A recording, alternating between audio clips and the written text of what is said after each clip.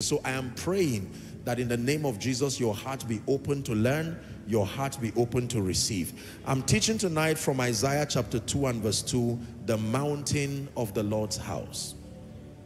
The mountain of the Lord's house. We'll consider a few things from scripture and then we'll have some time to pray. Can you pray in the spirit for 1 minute while you prepare your heart to receive the mountain of the Lord's house? Are you praying? Just for a minute or two to set the atmosphere, prepare your heart to listen and to learn. The mountain of the Lord's house. Hallelujah. Isaiah chapter 2 from verse 2 to 3. Now from a contextual standpoint,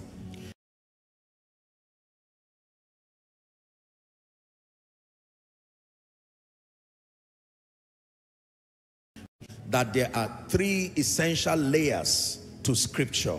There is a historic stroke archaeological layer. There is the doctrinal / contextual layer. And then there is the prophetic layer. The historic archaeological layer connects you to the history of that happening as far as the cultural context is concerned, so that you will gain perspective on what the mind of the people that this was written about.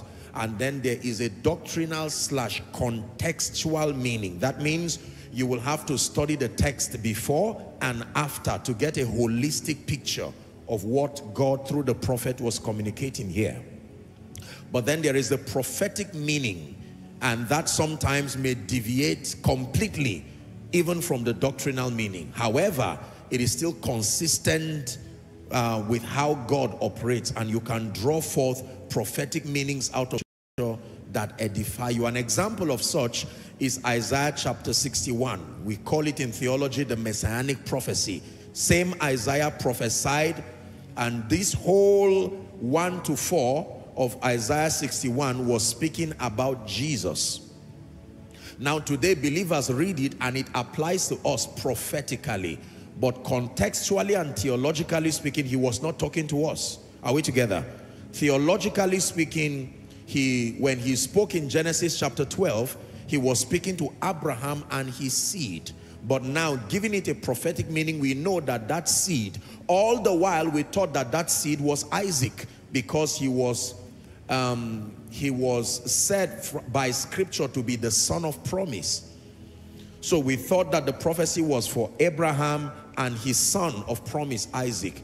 But Jesus came, and then the apostles came and began to tell us that that seed that was referred to in the Old Testament was not Isaac but Jesus. And that through Jesus, all believers now can be partakers of the blessings that were spoken upon Abraham. Galatians 3:29. And if ye be Christ's, it says, then are ye Abraham's seed and heirs according to the promise.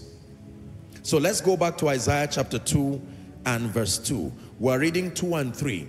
And it shall come to pass in the last days that the mountain of the Lord's house shall be established in the top of the mountains, and shall be exalted above the hills, and all nations. How many nations? All nations. The word nations there does not just mean in terms of nationality. It also means people groups of all sorts. Are we together? All nations shall flow to it. Verse 3. And many people shall go and say, come ye, let us go up to the mountain of the Lord, to the house of the God of Jacob, and he will teach us of his ways, and we will walk in his paths. It says, for out of Zion shall go forth the law and the word of the Lord from Jerusalem. Hallelujah. So the Bible tells us, you want to get even, in fact, let's look at Daniel chapter 2. Daniel 2:44. It just came to my spirit. This connects with the statement that Daniel made, that in the days of these kings, he was interpreting the king's dream, shall the God of heaven set up a kingdom which shall never be destroyed, and the kingdom shall not be left to another people, but it shall break in pieces and consume all these kingdoms, and that kingdom shall stand forever. Say aloud, amen. So prophetically speaking, this is a scripture that describes the end time church. It is a scripture that describes a time in the church age where God's people, his church, his program will be so built and exalted with stature and power. The Bible says that the move of the Spirit, the manifestation of the light and the hand of God upon the church will be so visible, so glaring, so inviting that many nations, many people groups, it will become a center point of attraction, that people from all walks of life, people from all nationalities will want to come and be part of what God is doing. It is a prophetic picture of the end time revival. It is a prophetic picture of the days of his power. It is a prophetic picture of the bride of Christ, the church of the Lord, rising in her full strength. The clearest picture of the end time church. I have taught you that the end time church represents many things. Among them, the church, generally speaking, that number one, the church represents a strategy. Remember that teaching? That it is God's strategy, the only strategy mandated. It says, thou art my battle axe, my weapon of war. Number two, I told you that the church represents a community of believers. People who are obedient to the faith, with Jesus Christ himself being the head of the church. But now, number three, the church also represents an institution.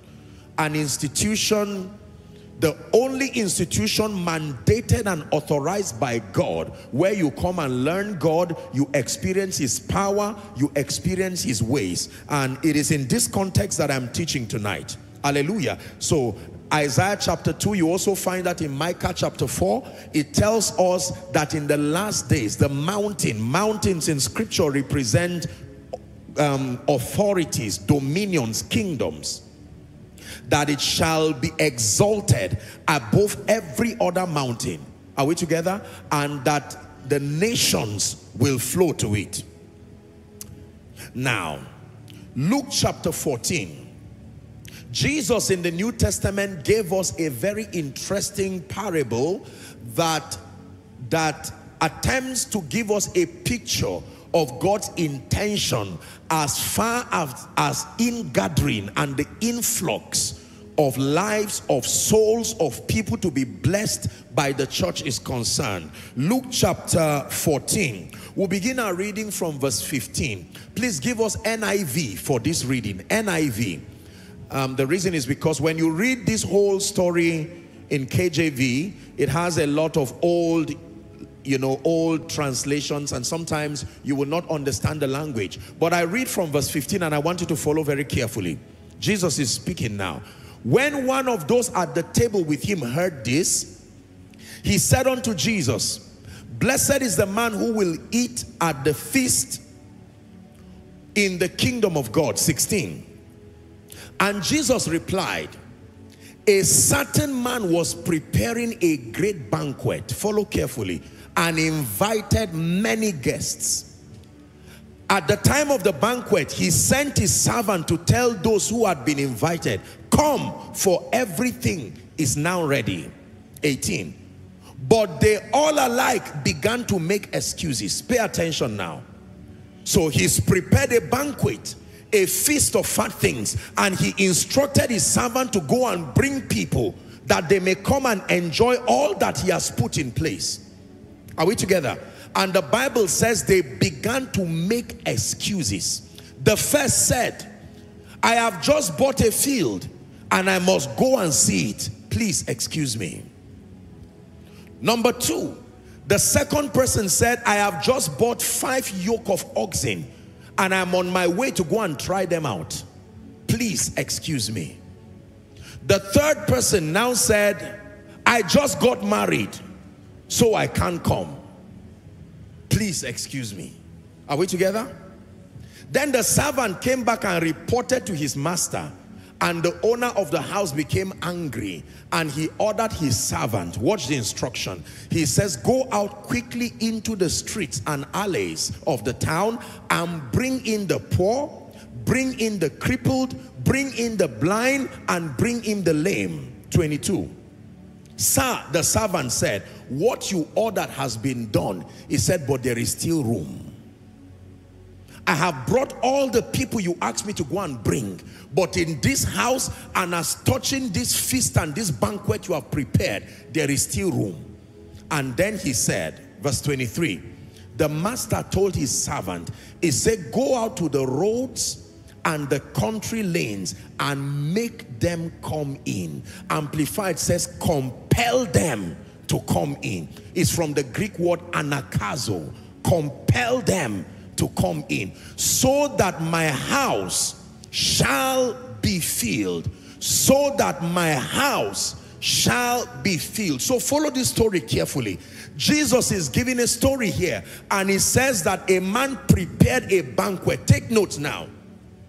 Jesus is revealing in this story that it is evil to invite people to come into a place for a banquet where it is not prepared. Are you seeing that the first thing that happened was not an invitation? The first thing that happened was to ensure that all things were ready. Are we together? That if the people did respond to that call, they will not come and meet a disappointment. This is a very powerful revelation, because the profit of ingathering is that we stay with God and obtain grace to be sure that when the nations flow and come to us, there is something of substance, there is something of grace that we can communicate to them. It is a dangerous and painful thing when the nations rush to Jesus based on the proposition of the church.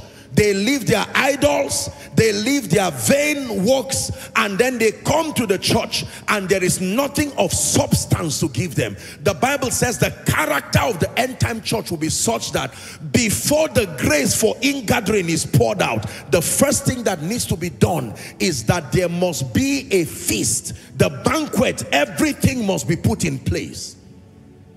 And then afterwards, he will now empower the people, and with confidence he will gather whether the lepers, whether the weak people, because until that time, notice, the three excuses that the people gave in that parable were all valid excuses. Are we together? There was none of the excuses. Give us that scripture again. Luke 14. There was none of the excuses. The Bible says, let's go to verse 18. Watch this. Follow carefully. I'm trying to establish something. The first one said, I have bought a piece of ground. That sounds like responsibility. Do you know what that means? Everybody you are going to bring to the faith life, you will most likely find them doing other things that they find valuable. You will have to give them a message and a proposition that is more compelling than what they consider valuable. This guy has bought a piece of ground. So if you come to tell him, come for the feast is ready, he considers what he's doing more important, more valuable, and more profiting. In his mind, he thinks it is a stupid thing to leave your field to go and attend some feast somewhere. So he says, excuse me. Excuse number 2, verse 19.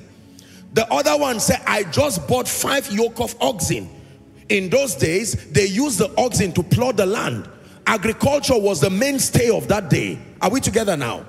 Yes. This will be likened to what you may call, well, agriculture in our day, but say oil and gas, something that you know that was really very... How do you tell a man who has just bought 5 yoke of oxen to leave everything and come that all feasts are ready? And then number 3, he said, I just married. Leave me alone. Are we together? I don't know what can happen there. I'm not ready to go and die and lose my family. You are calling me for a dinner and I just got married. Valid excuses. Listen, this is not just a parable. It is one of the major revelations as to why many people are not coming to the house of the Lord. that these people, before the church arrived with our evangelism message, many of them were doing responsible things, whether it was wrongly so or rightly so. There was something that defined their passions, something that defined their pursuit. And so when we now come with a message and tell the person, leave your job and go to the field, leave this and go to the field, they keep giving excuses because the propositions we are bringing does not have any worth beyond what they are doing. Until you present a Jesus, a context of Jesus that becomes greater than a man's need, greater than a man's ambition, greater than a man's tea and bread, whatever it is. And let me tell you the truth, nobody will run to a God or a religion or a faith practice that seems to depreciate them, seems to bring them down. Are we together? That they lose their sense of purpose, they lose their sense of joy, they lose family, they lose intelligence. You know that the context of the Christian faith that is being sold to the nations has misrepresented Jesus, because in a bid to bring messages like surrender and the rest, sometimes the imbalance is that we propose a Jesus that is not interested in any other thing about your life. And every day he's rolling around in church, no school fees for his children, not taking care of his family. And the wife says, what kind of a Jesus are you marketing? Are we together? All these men had valid excuses. One said, I just bought a piece of property. I'm a responsible person. I'm building an inheritance for my children's children. Don't bring any religious fanaticism and deceive me into creating a destiny of pain for my children. Excuse me. Another person will say, listen, I'm plowing the land because I do not want my family to be hungry in the name of loving Jesus. Excuse me. The third person said, no, I need continuity. I don't know what spirit of death has plagued my family. Now I'm married. Let me be able to have children. Don't come and bring any fanaticism that destroys my potential for continuity. And the Bible says when he heard that, he never said the people were wrong. He was angry and pained in his heart. He said, now you go to the street. Go and bring ordinary people who seem to be hopeless, seem to be visionless. Are you noticing that there were a kind of people that refused to come to that feast? The major people who came to that feast were people who were dejected. This is the reason why in most cases, many people think religion, especially within the context of Africa, was just a system to enslave people and throw people, because the narrative of Jesus that has been sold is not a balanced narrative. And so there are people who feel it is a waste of their destiny to come to Jesus. Are we together now? Yes. Notice, as soon as he met the lepers, the blind, the lame, with speed they came to eat. Are we together? When you tell a blind man, when you tell a lame man, when you tell a crippled man that they have prepared a feast, number one, they do not believe they are worthy to be in that dinner because of their condition. And now when you have proposed a Jesus to them that is able to meet your need, and regardless what you have, there is still room for you at the cross, they came without complaining. But the Bible says there was still room. There was space that was created there. And it says, go to the highways and the byways. It said, use whatever strategy is within your power to compel them to come. Jesus is teaching.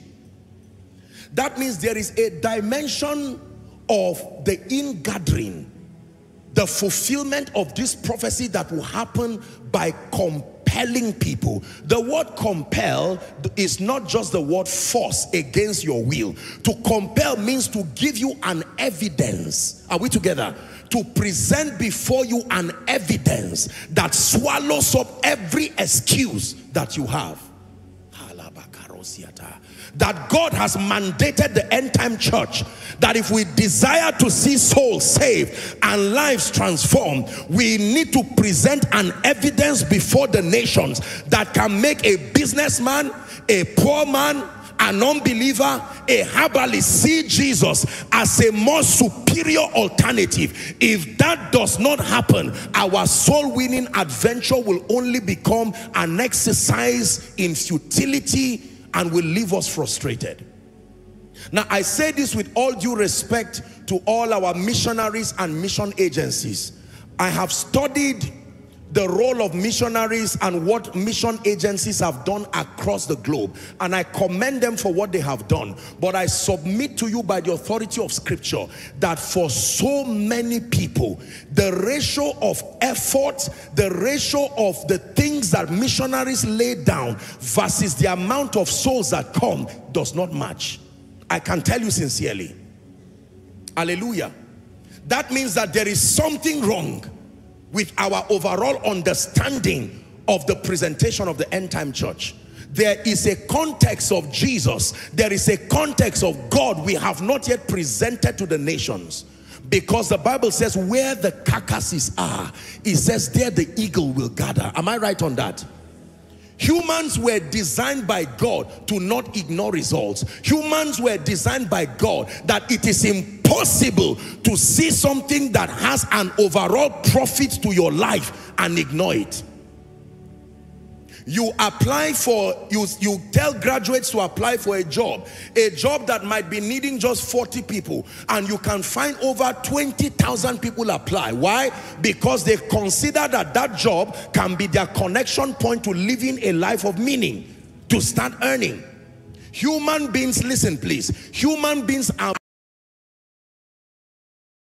and a sense of purpose, and this must not be downplayed just because we are preaching Jesus. There must be the profit point of following Jesus. Whilst it is not the major reason for following him, it is impossible to sell a Jesus to the nations that has no profit point in their life and expect people to lay down their entire lives and even die for him. It is impossible. The disciples came to Jesus. This frustration did not just start with our world. The disciples came to Jesus and said, listen, we have left everything to follow you. We have left, you claim that you are God incarnate. We left our businesses. Peter left fishing. The disciples left so many things. We have left all to follow you.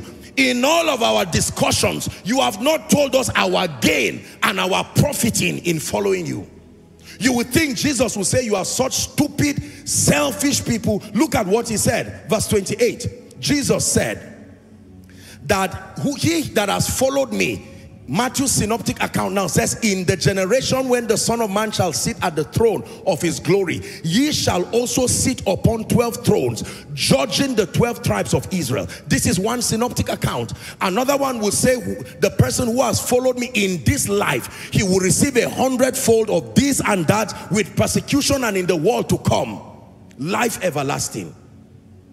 I have investigated why many people may not seem to be drawn to the things of God. Why is it that it is difficult for revival to happen? The global awakening. Is it so hard to preach the gospel? What about the communication of the faith life is hard? And I found out that there is something wrong with the kind of Jesus we are selling to the nations. There is a context of Jesus, respectfully speaking, that has impoverished Africa. It's brought Africa as a nation down. There are many people today who, with all due respect, it looks like their lives were better off as non-Christians before they became Christians, because as non-Christians, even though they were not saved, they were a lot more responsible than church has made them now.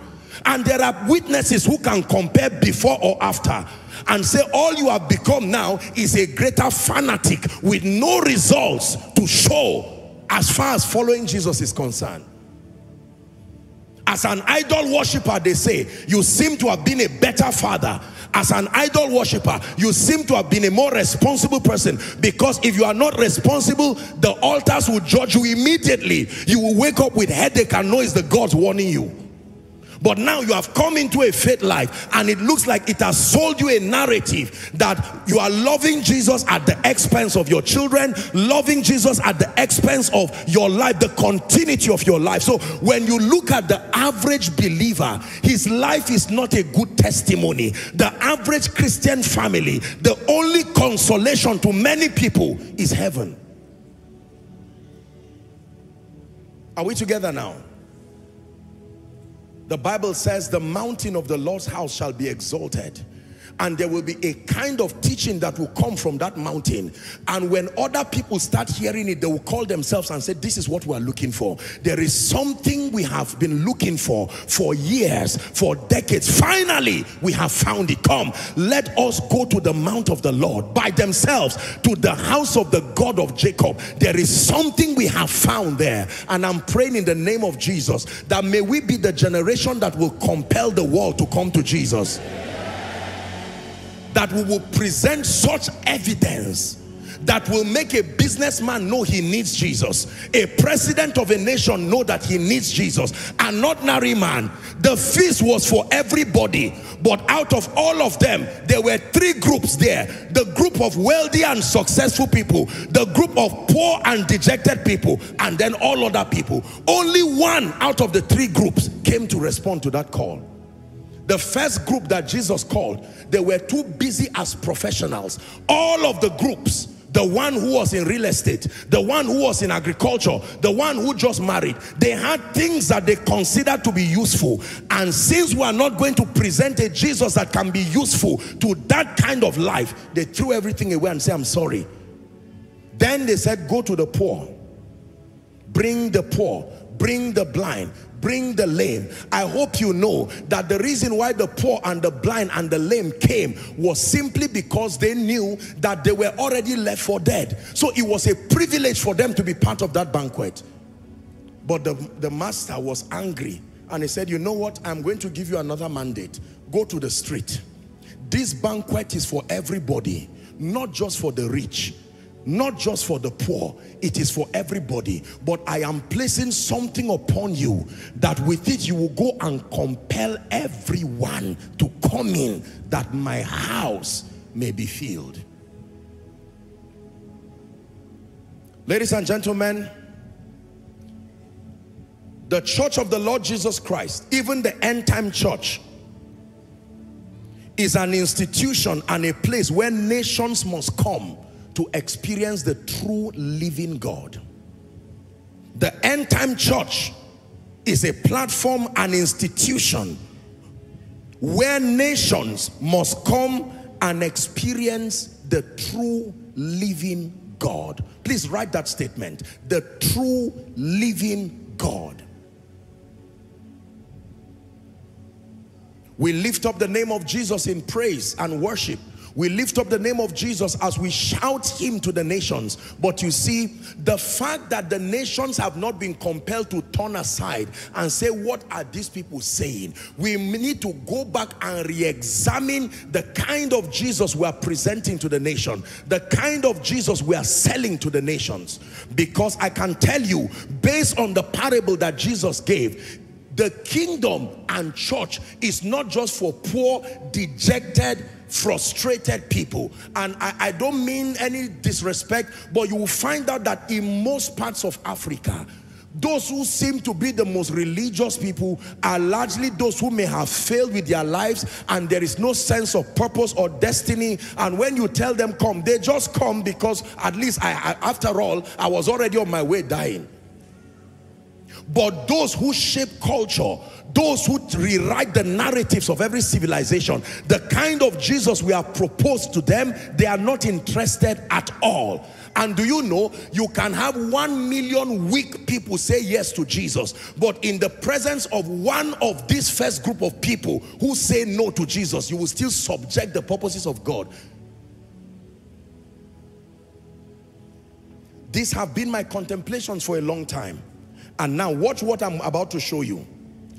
I found out that there are, at least written in scripture, there are about 5 representations of the one true God that the church must present to the world if we want to see an ingathering, a prophetic global ingathering of kings, of mean men, of weak people, of ordinary people. There are 5 presentations of Jesus or God Almighty until we are able to market this kind of God to the world. Forget about the world leaving what they are doing and coming into the faith experience. Are you ready? The Bible tells us in Psalm 103 And please pay attention as I discuss it now. It says, bless the Lord, O my soul. Give it to us, please. And all that is within me, bless his holy name. Verse 2. It says, bless the Lord, O my soul, and forget not his benefits. This is a very profound scripture. In presenting God, he's saying that there are benefits that God has. There are benefits. When you come to him, you come because you love him. But he's not just calling you to come and waste your time. There is a feast that has been prepared. Are we together now? He's calling you into a heavenly banquet. He's calling you to live your life, your old ways, into an experience that has benefits. Benefit number 1, verse 3. The Bible says, who forgiveth all thine iniquities. This is the first presentation of God that we must bring to the nations. The God who forgives. The world will never come to your God until you present him as a God who forgives, as an expression of his love.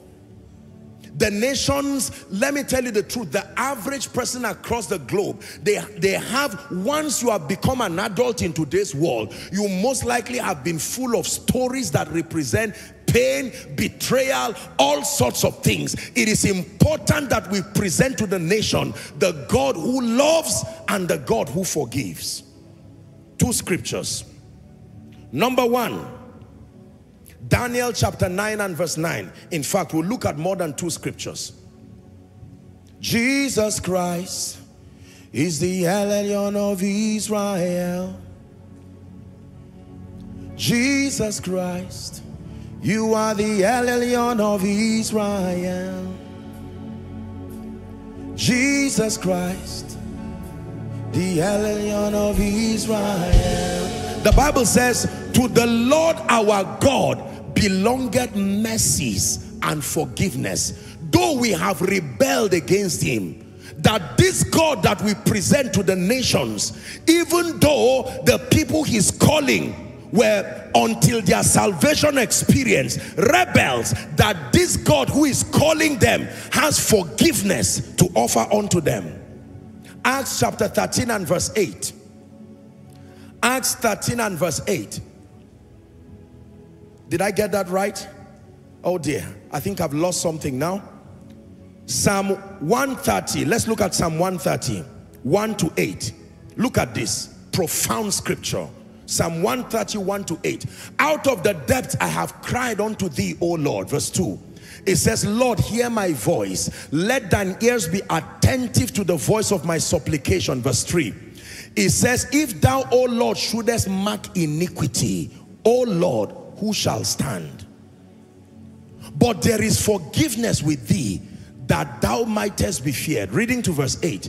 I wait for the Lord, my soul doth wait, and in his word do I hope. Verse 6. It says, my soul waited for the Lord more than they that watch for the morning. I say, more than they that watch for the morning. 7. Let Israel hope in the Lord, for with the Lord there is mercy, and with him is plenteous redemption. Verse 8. And he shall redeem Israel from all his iniquities. This is the first representation of God that the end time church must present to the nations, the God who forgives. Ephesians chapter 1 and verse 7, Paul puts it profoundly, 1:7, in whom we have redemption through his blood. He says, the forgiveness of sins according to the riches of his grace.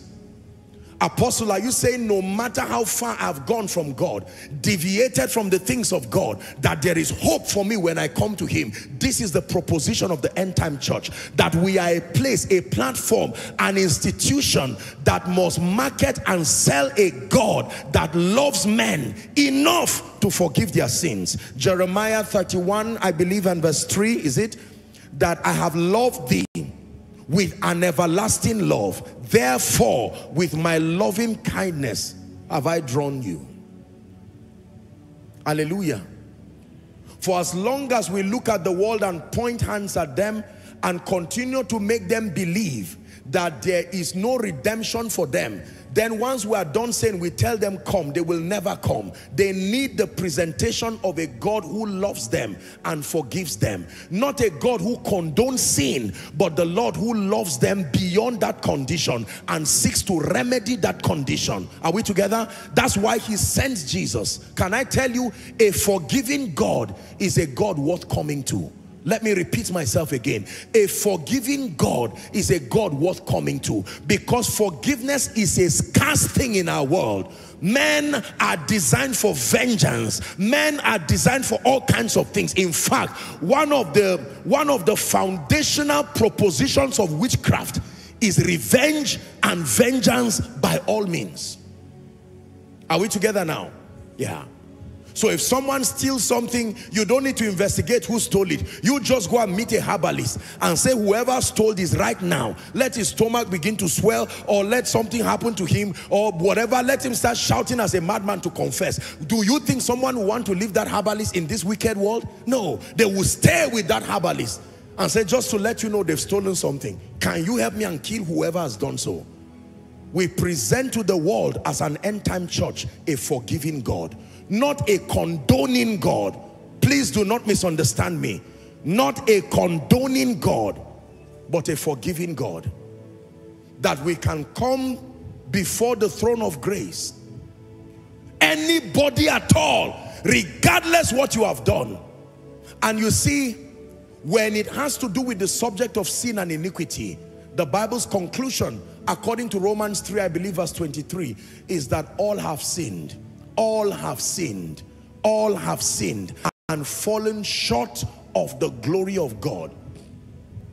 All have sinned. In fact, there is a version that says all have sinned by nature and in practice. So whichever you cannot escape. By nature in sin did my mother, and if for any reason you were born by somebody who did not sin, in practice. Hallelujah. I will search for you and I will find you. I will find you with all my heart. I will search for you and I will find you.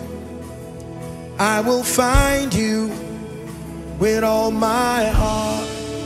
Listen, do you know how good this news is when you tell someone who believes he's been condemned, looking at his life, your entire life is rotten, wasted, you are no good for yourself, perhaps a child that he's not aware of how I've lived my life and what I have done. Even God, if he knows my case, you say you are different, and you tell him no. When Jesus hung upon that cross, it was love that kept him there, not ignorance. It was not ignorance of your condition that made him to die. He was fully aware of the extent of your fall, yet he still died. Are we together? The world will only come to a God who forgives, not who condones. Teaching a God that condones everything is another kind of error. God is mighty, God is holy, God is great, but he's also loving. Ladies and gentlemen, when you taste of the love of Jesus, fear dies permanently in your life. Are we together now? Fear dies in your life. There are people who cannot serve God today. They cannot serve God acceptably. They cannot live for Jesus today. Are we together now? Is the reason why the moment, do you know that there are many people who come to Jesus because it's like a bribery with their lives until they become blessed. So their commitment in church and their commitment to Jesus is not because they are aware he loves them. It's out of fear. Now that my life does not have anything to show, if he decides to be angry with me, I'm in trouble. So let me just pamper him with praise and worship. Pamper him with my tithe and offering, hoping that I rise. When I become like one of those men, the one who married, the one who bought yokes of oxen, or the one who has now bought real estate, I now officially divorce him and say, thou Jesus, don't come around my life again. I am now a rich man, I do not need you. Let the poor and beggars continue with you. But there is God who forgives. There is God who forgives. He can forgive the sins of the fathers. The idolatry that we were all born into, he can forgive. I know that people were killed, he can forgive. I know that wrong covenants were done, he can forgive. I know that altars, missionaries were killed, but that God can forgive. And we are presenting to the world a God who forgives. That it is true that God can drive a man's sin. You were born by whatever means. You were born from a family. Your father or yourself may have lived your life anyhow. Let me tell you the truth. If it is the God of the Bible, he does not condone sin, but he's loving enough to forgive. He can forgive. He can forgive. If God were to count iniquity, the Bible says, who shall stand? Whether by nature or by practice. The conclusion is that all have sinned and fallen short of the glory of God. Now you sell this kind of message to someone. Do you know that even great people think about their lives and they say, I may have all this money, I may have all these things. Remember my teaching on the rich young ruler? The guy had everything the world could offer, but he came to him and he said, good master, there is something I'm looking for that my money cannot buy. It is called eternal life. What must I do to inherit eternal life? I know what I must do to be rich. I know what I must do to be influential. I am a rich young ruler, but I do not know what I need to do to have eternal life. When it has to do with eternal life, it is a gift for the great, it is a gift for the small, it is a gift for the educated, it is a gift for the uneducated, it is for all men. John 3:16 says, for God so loved the world, not just a group of people. He gave his one only begotten son, that whosoever, this blessing is for whosoever who believes in him should not perish, the Bible says, but have life eternal. Can I tell you, I will never present a Jesus that looks like he zipped his heart as far as forgiveness is concerned. Provided any man is alive on earth, even if it is 5 minutes to the end of your days, whoever you are, once your heart is sincere, admitting your condition and confessing his lordship, the Bible says he's able to save. Savior, he can move a mountain. My God is mighty to save. He is mighty to save. Forever, the author of salvation. He rose and conquered the grave. Jesus conquered the grave. By the grace of God, in this ministry, we have seen all kinds of people saved. People who at the point where you saw them, you would, if you were to assess them, you would say these ones, even Jesus will reject them, but he received them. And look how he's turned their lives today. Many of them serving the Lord with power and grace. When you know who Jesus is and you know the kind of God the end time church should present to the world, you will never look at anybody alive and conclude on them, because you may be concluding on Saul. Whereas the person you are concluding on, because she's a prostitute, because she's a drunkard, God does not condone sin. But ladies and gentlemen, his heart is loving enough. And in this end time before Jesus comes, can I tell you, the gates of the church will be open and will receive strange kind of people. And you will see the mighty men that will come out of those people. Some of the people who will come are people who have all their life been in witchcraft and idolatry, but they will come and be filed and cleaned by the word of God. And out of those people, prophets will arise. Out of those people, evangelists will arise, and their witness will be stronger. And some of them, hear me, it may be your children, maybe your son, who you do not even know where he is right now. You don't know whether he's in Nigeria or whether he's abroad. You've been pained, wondering, oh God, can you save this child? When you know this about the God who forgives, there is nobody you cannot intercede for. And then you are careful when you conclude on men, because if God is not done with them, then it is not done. Are we together? The mountain of the Lord's house is open for all nations, because, and will receive of all nations coming to it, because we are revealing a God who forgives. Yes, sir, he can forgive your grandfather. Killed people all his life, but he can forgive. Sacrifice animals to idols, he can forgive. With incisions all around your body, he can still forgive. God does not condone, but he can forgive. He can abundantly pardon. He can abundantly pardon. Let the nations hear this, that the Jesus that we present is one who is seated on the throne of righteousness and justice. But I want you to know that he's not only a lion, he's a lamb. And the Bible says, worthy is the lamb that has been slain for us. We are standing here today because we are beneficiaries of his forgiveness, his mercy. We are able to approach the throne of grace to find mercy and to find help even in time of need. Believers, hear me. The Bible says if we say we have no sin, we deceive ourselves and the truth is not in us. But if we confess our sins, that God is faithful and just to forgive us of our sins and to cleanse us from all unrighteousness. There is a message that the businessman is waiting for. There is a message that the president of a nation, after bribing for 10 years, is waiting for. When you tell them there is a God who can forgive. A family that has oppressed somebody for 20 years, and you still tell them once your heart is broken. Listen to my message on mercy. God does not forgive rebels. Let me repeat. God does not forgive rebels. There is a condition to receive forgiveness from God. That condition is called brokenness and repentance. Once you are not broken and repentant, forgiveness is not for you. So let me balance it. Forgiveness is not a license to blackmail God and remain in your state. Forgiveness only answers to genuine brokenness and repentance. Without brokenness and repentance, forgiveness is useless. This is not only true for God, it's also true for men. When you tell somebody, I forgive you, and the person is not broken and repentant, you only wasted your time. What you need to say is, I tolerate you, not I forgive you. Tolerance, I have taught you, is creating accommodation for an obvious limitation that will repeat itself again.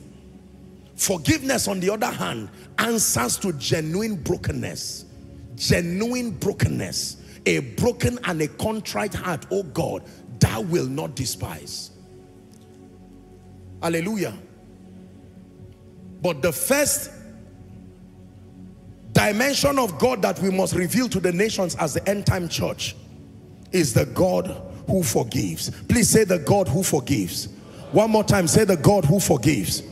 Number two, very quickly, the God who heals.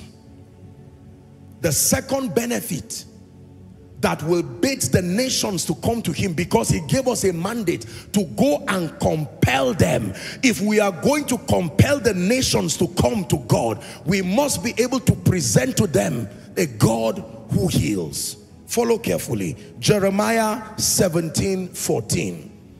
A God who heals. Heal me, O Lord, and I shall be healed. It says, save me, and I shall be saved, for thou art my praise. Heal me, O Lord. Matthew 9:35. A healing God. My goodness. Matthew 9:35. And Jesus went about all the cities and villages, watch this, teaching in their synagogues and preaching the gospel of the kingdom and healing every sickness and every disease among the people. Listen, I can tell you this by the authority of scripture. This is one of the greatest systems of compulsion that will bring the nations to Jesus before he returns. The healing ministry. Because when it has to do with sickness, no amount of money by itself can immune you from it. Money can give you a greater house, can give you security, but with all that financial resources, they can diagnose you of cancer, diagnose you of whatever it is. I can tell you, when the church presents a healing Jesus with proof, this one will win more souls to Jesus than you have ever seen.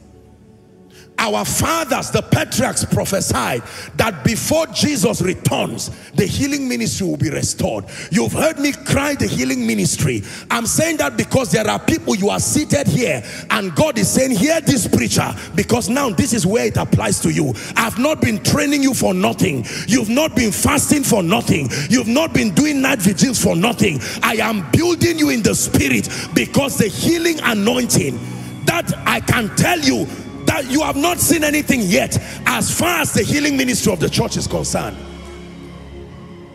The healing Jesus, the one who can heal, who does not want to live long, who does not want to fulfill his days. And do you know, sickness is so terrible that the moment it manifests in your body, it shuts down every other activity. It can redefine your priority in a moment.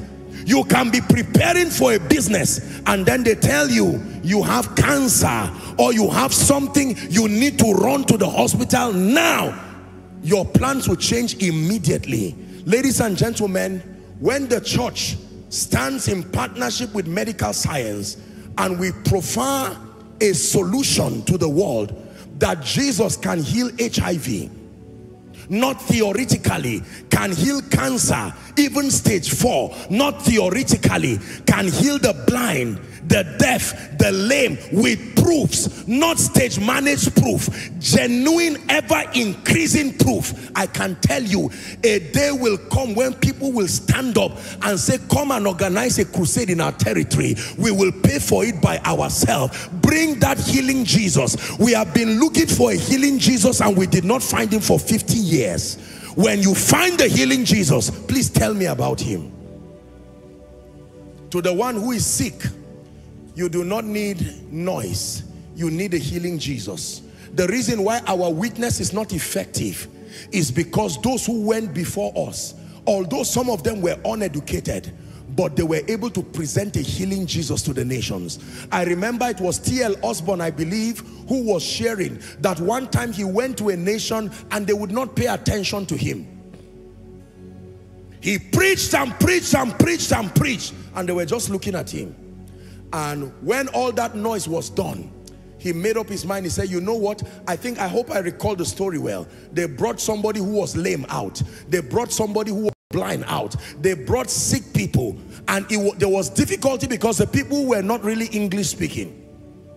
As soon as he laid hands on the cripple, laid hands on the blind, and there was a miracle, there was an eruption. People began to shout. Can I tell you, one genuine miracle is equal to 1,000 sermons. You believe me when I tell you that. One genuine miracle, that someone who is in National Hospital here or any of the FMCs, seen by everybody, stage 4 cancer, Lord, take us to that realm. Take us to that realm where we stop being noisemakers. Take us to that realm where we present a healing Jesus. Health cannot be bought in the mall. You can buy healthy food. Unfortunately, there is no product called health that is sold in the market.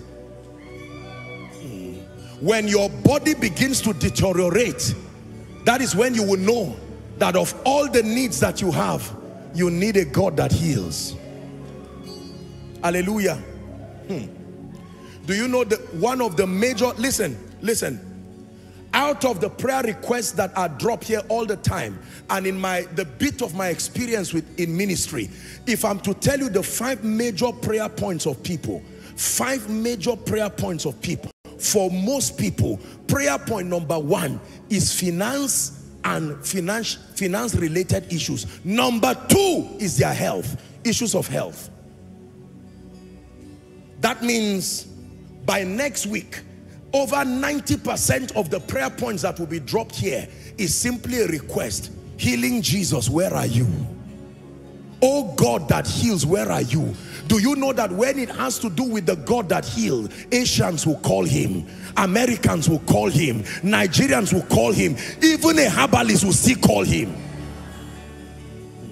Go and study history, both from the Bible and modern history.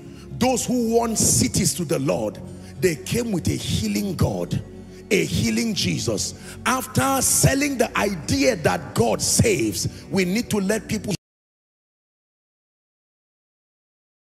Jesus is that he heals. But can I tell you the truth? As it is now, that banquet of healing is not yet ready by the church. It will be a casualty if we go and call the world now and say, all of you, the blind come, the deaf come. I know we walk by faith, but if we are to be honest now, that feast or that part of the menu is not yet ready. It's not yet ready. It's not yet ready. It's not yet ready. Help us, oh God. It's not yet ready. What did these people see? What came upon them that a woman like Emmy Semple McPherson, ladies and gentlemen, imagine koinonia like this. If you are not sick, you were not invited for that program. What a woman. Stretcher only meetings. That means if you are healthy, go home. It was only for sick people. And as they moved down the line, they lifted people as if they were stage managing. You would see over 100 wheelchairs wheeling out of conferences. Imagine you. Ladies and gentlemen, I'm praying for you again in the name of Jesus, that not only will you be healed, but that God is looking for the hands that will present a healing Jesus. May he find your hand available. May he find your hand available. May he find your hand available. May he find your hand available. Hallelujah.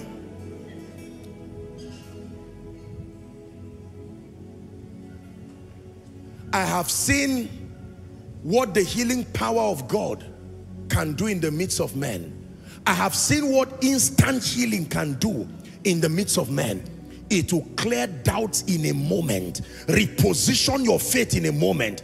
In every gathering like this, there are always critics, there are doubters, there are scientific Christians, there are all kinds of people. But the moment the power of God is brought to the scene, it brings an end to the discussion. If God sends you back, please don't go until you fast and pray and say, Lord, verify that is not only a message I'm carrying, that the grace to demonstrate that you are alive, let it come upon me too.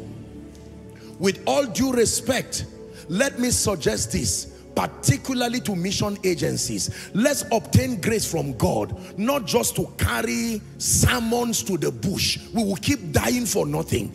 It takes more than sermons to cast out devils. We must obtain grace. You enter a village, even if they cannot speak English, may God help you. Look at our fathers like Apostle Babalola. Was it not raising the dead and all these things that brought them to limelight? Reinhard Bonnke in the East, when he came, the video is still there till today, even though the man has gone to be with the Lord. When the dead was raised, it shot his ministry to another dimension. I had the privilege to be in his crusades. I saw real miracles, not that they told me. My goodness, with one declaration, I saw people stand up from wheelchairs. I saw people fling their crutches, not stage managed. You watch T.L. Osborne's crusades and see miracles that short legs, people came and were limping inches below, and with one declaration, those legs grew out. Not some of this jamboree that is happening in the church. Genuine miracles.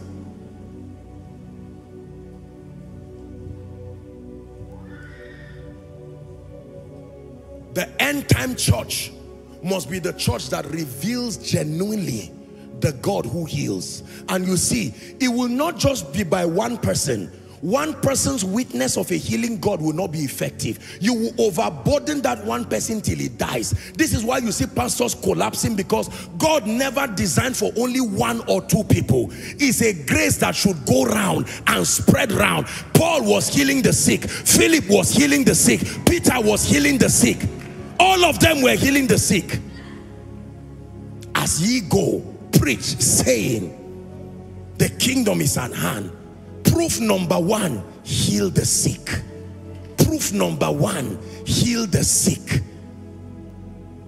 Anyone here who is called into the healing ministry, I'm praying for you right now, I stretch my hands by the Spirit, the anointing and the grace that will lead you to experiences that will build your spirit man until you carry a potent healing anointing. May that grace rest upon you now.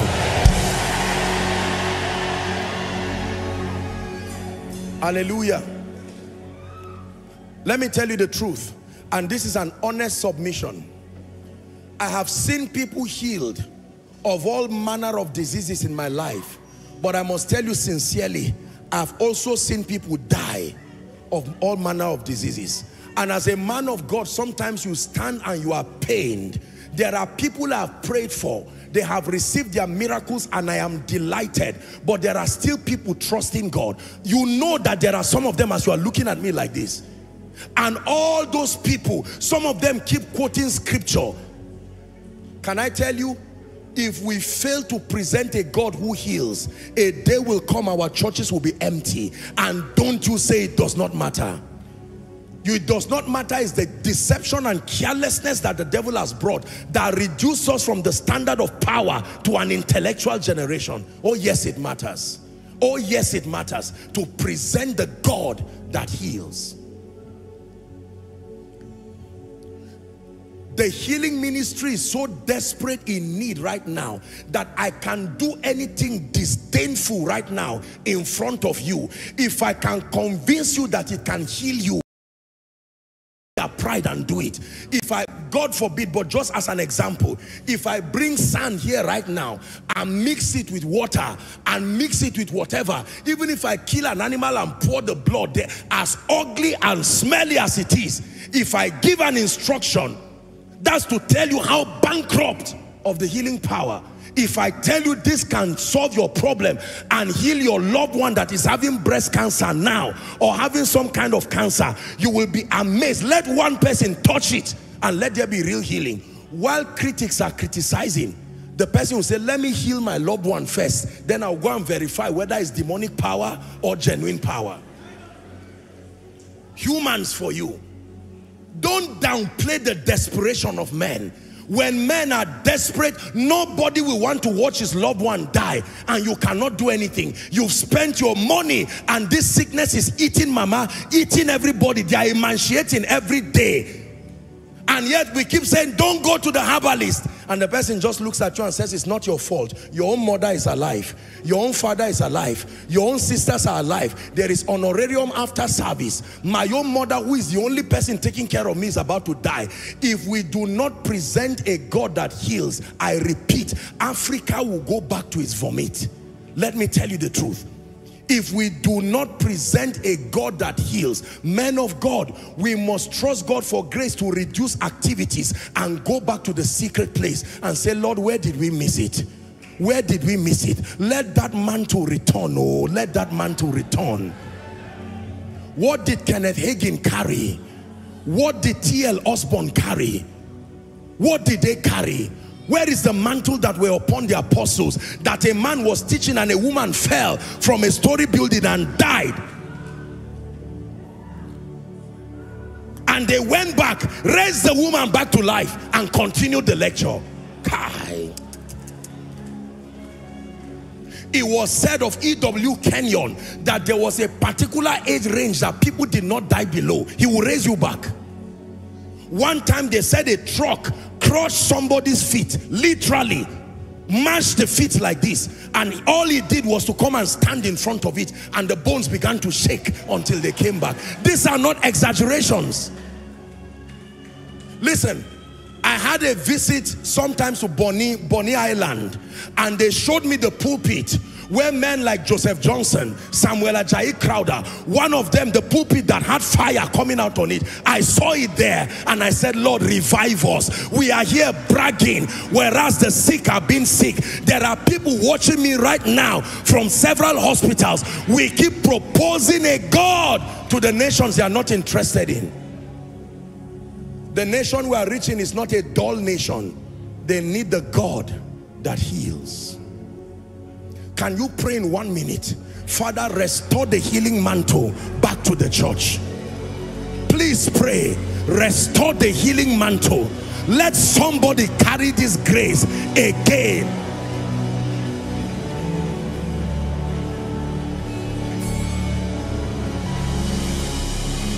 Koinonia, pray.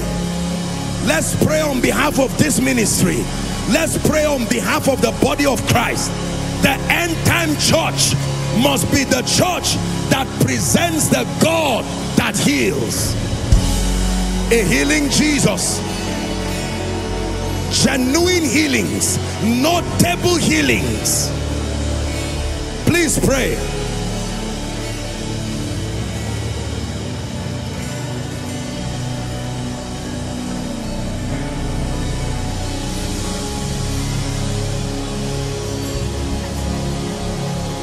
Hallelujah.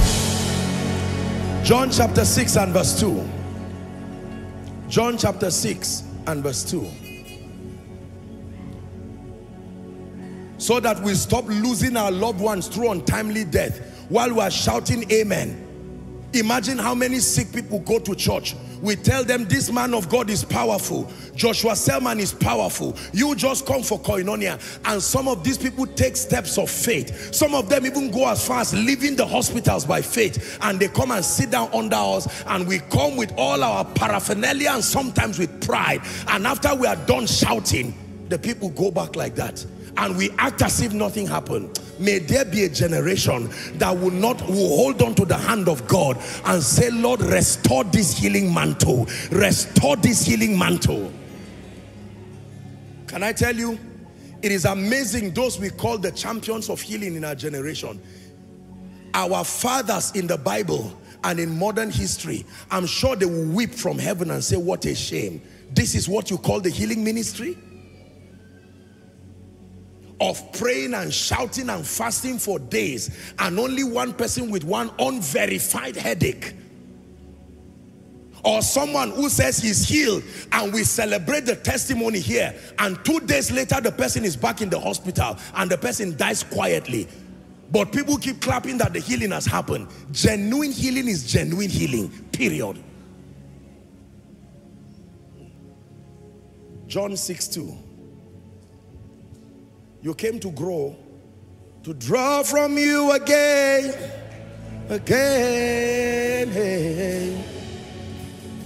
We've come to draw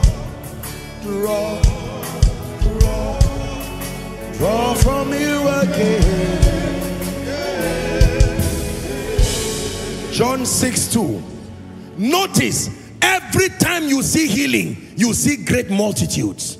And a great multitude followed him. Europeans, Asians. I say this with all humility to God.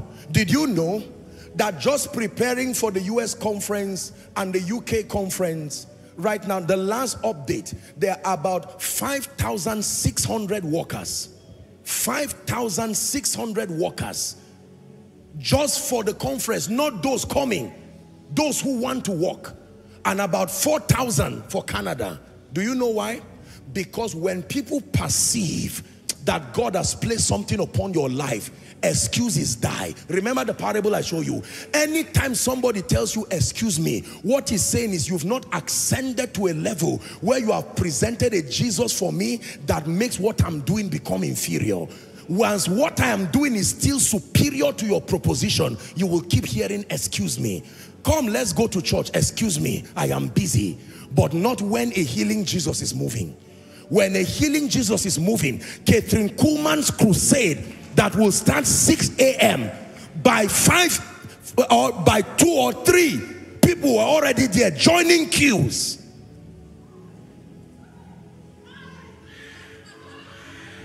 And a great multitude followed him because they did what? Let's read it together. 1, 2, read. And a great multitude followed him. Why? Which he did on them that were diseased. One more time. And a great multitude, look at this scripture and don't forget it. And a great multitude followed him. He didn't call them. He didn't beg. This is beyond poster. It's beyond social media. When you market a healing Jesus with proof and men can see him, all excuses die. We leave Nigeria to India because we want to take patients for surgery. And no matter how long the flight is, it is not too long, provided an attempt can be made to restore their lives. We live from here to America, from here to Canada, to Europe. Because we have patience that need to be. There are people who are carried literally. My spirit is fired up. In the name of Jesus Christ, the Son of the living God, may God restore this healing mantle. Let me share with you something that happened. I'm not one person who brags around encounters because I want people to build their faith in the word. But many years ago, I had a vision. And in that vision, this man comes to me, not too tall, and I'm looking at him, and then we have this conversation. It's a spirit communication. And when he's done, it was like an impartation that came from him. And then I looked at him and I said, sir, what is your name? And he did not answer me. He just kept moving. Then later he turned to me and he said, Paul. And I said, Paul. Paul in the Bible. That was when it occurred to me. These guys, they are called, this is not just some witchcraft. They are called the spirits of just men made perfect. I believe that in these days, some of you will go to the place of prayer, and there are saints like Elijah and Moses appeared before Jesus. There are saints who will come and say, sit down. Let me tell you what happened in the 1920s. There are mantles that came upon us. Hear me. The many sermons that we preach today, I submit to you, not as a way of condemning the church. The many volumes of sermons that we bring to convince members is because of the bankruptcy of a healing Jesus. The gospel was supposed to be simple and penetrative in the presence of results.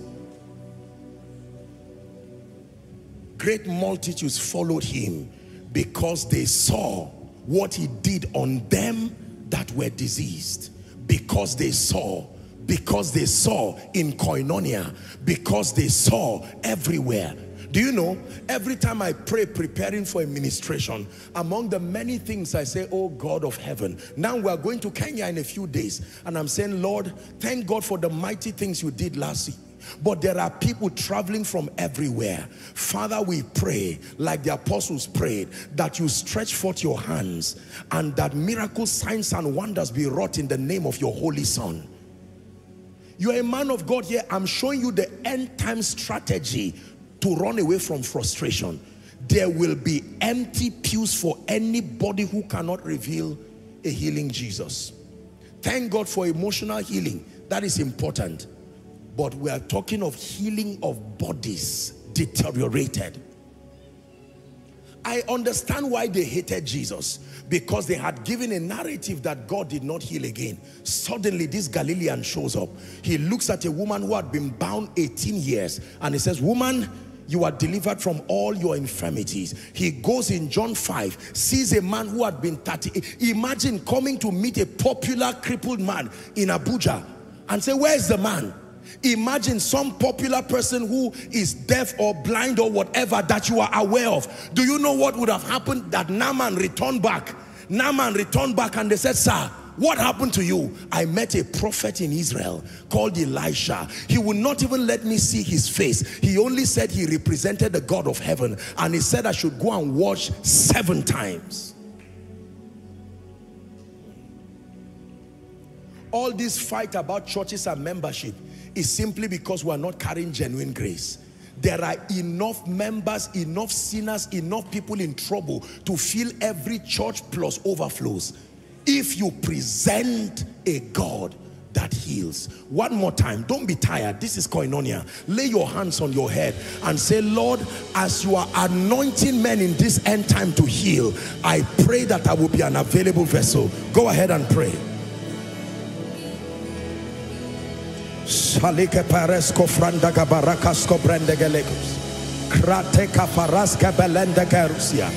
Go to the highways and the byways and compel them to come by presenting a God that loves, and compel them to come by presenting a God that forgives, and compel them to come by presenting a God that heals.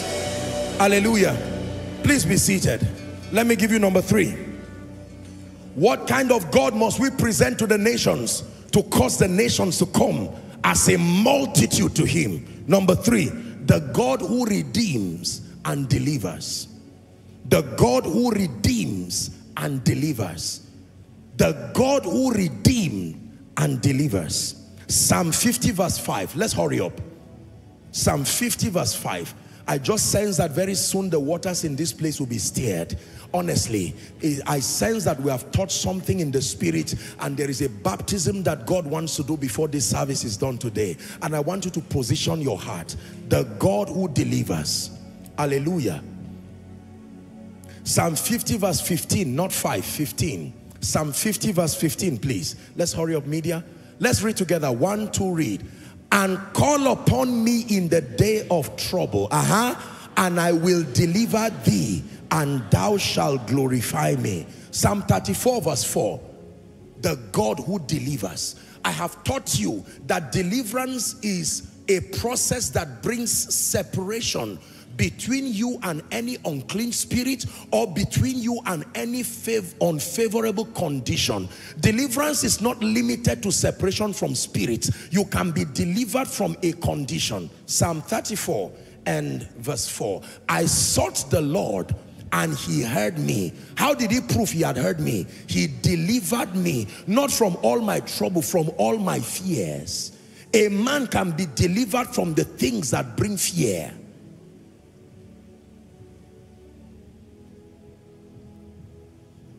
I believe in deliverance. Wholesome deliverance. Casting out the spirit influence and the condition that keeps God's people down, and then preaching and reorienting their understanding. Deliverance through transformation, and then supplying the grace that helps them to conform to the image of the Christ in experience. This is wholesome deliverance. Luke chapter 4 and verse 18. When Jesus was reading the messianic prophecy, here's what he had to say. That he hath anointed me to preach the gospel to the poor, and hath sent me to heal the brokenhearted, and preach deliverance to the captives. In every congregation there are captives. Look at the kind of people that constitute the membership in every church. The word poor there is also the word meek or limited people. So you find poor people, there are brokenhearted people, there are captives, there are spiritually blind people, there are those who are bruised. Every time you see members come together, look beyond the clothes they are wearing. This is a spiritual x-ray of the people who come to our churches every week. Make sure you do not ignore the captives, because you have not contended for genuine power. It says, upon Mount Zion there shall be deliverance and holiness, and the sons of Jacob shall possess their possessions. The God who delivers. Psalm 107 verse 20. Goodness. He sent his word, and his word healed them. But there are some people who do not need healing. The word now delivered them, not from spirits, from their destruction. A man can be delivered from destruction, meaning the devil can bind you with destruction, that you get up in the morning and you come out of your house only to return with so much trouble because you were bound with destruction. It says that men can be delivered from destruction. For as long as I am alive, I will preach deliverance, and I will minister to people who are bound. Even now, that anybody who is under the yoke of any spirit that has trapped your life, has trapped your destiny, in the name that is above all names, I decree and declare, may that spirit leave you now. Can I tell you, it is impossible to have the gathering of people come in the name of Christ and come to the end time church without having one person there who is in need of deliverance. When you are preaching to matured believers who have been mentored by you and you have supervised their spiritual growth, you can guarantee that by the reason of their growth and understanding, they may be free from the influence of these spirits. But in every gathering, God adds daily as many who should be saved. There must be one person in every congregation that needs to experience the deliverance power of God, the separation of light from darkness. When people get up with all the nightmares, wrong dreams of seeing yourself in your secondary school, don't just say it's just a dream and all kinds of unwise spiritual explanations. What makes you believe that's just a psychological thing? That you find yourself with the dead, you find yourself in a grave, someone hits you in a dream, you wake up with physical pain. After 2 weeks, they tell you it is cancer, and you say that is psychology? Does that sound like psychology? No. The realm of the spirit is real. I know a family, I think I've shared the story here. A whole family, someone came up in a dream, according to what they said, with a syringe and said, this is HIV virus, injected the person in a dream, and the person woke up, just shrugged it away. After a few weeks, their health began to deteriorate. They went to the hospital with no reason to have caught HIV. They diagnosed them and they said they had HIV. Ministry is like medicine. It exposes you to all kinds of people and things you would not have believed except that you saw it yourself. How about me, the preacher who is talking to you? You've heard my story, that I was born again and I was already walking with God, yet spirits were coming to oppress me. Maybe because of my spiritual understanding at that time, I didn't think I knew it was a disturbing issue, but I didn't think it was such an issue that demanded attention. How do you go? Sometimes I would preach in a meeting and return back. Not many people will be honest to tell you this. I would lie down, and then because of the advantage of the prophetic, I would see these spirits entering my room. I would shout Jesus, the same name that was making demons run away while I was preaching, and these spirits will not run, as if I was lying. I knew something was wrong. I'm saying this to you so that you swallow your pride tonight and say, this spirit that has been disturbing me, I'm not going to be hiding and be lying and say I'm okay simply because I want to show that I'm spiritual. It is better to hold on to the horns of the altar and deal with it once and for all before it tears your destiny into pieces. Listen, I'm both old and new school. Oh, let me tell you, I am both old and new school, depending on what you are looking at.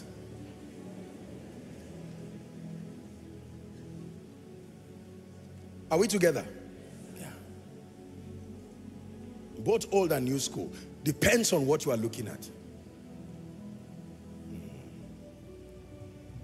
There are many believers who are going through all kinds of satanic problems. They know it. They will pretend and act as if they do not know it. Things are going bad in your life. You know by intelligence that this is the hand of the devil. You are watching yourself go down, your family go down, your ministry go down. Every good thing is leaving you, and you are just smiling and saying, it's all right, I'm sure that it's just a season. A season of what? The day you get angry, that season comes to an end. I'm telling you this. Hallelujah.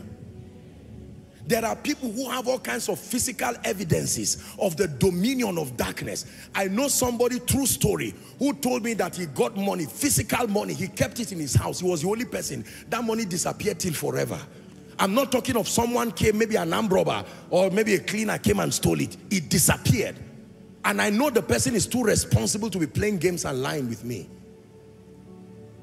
Somebody promises to bless you, and you wake up in the morning and you go back to the same person and he says, I cannot, did I ask you to come here?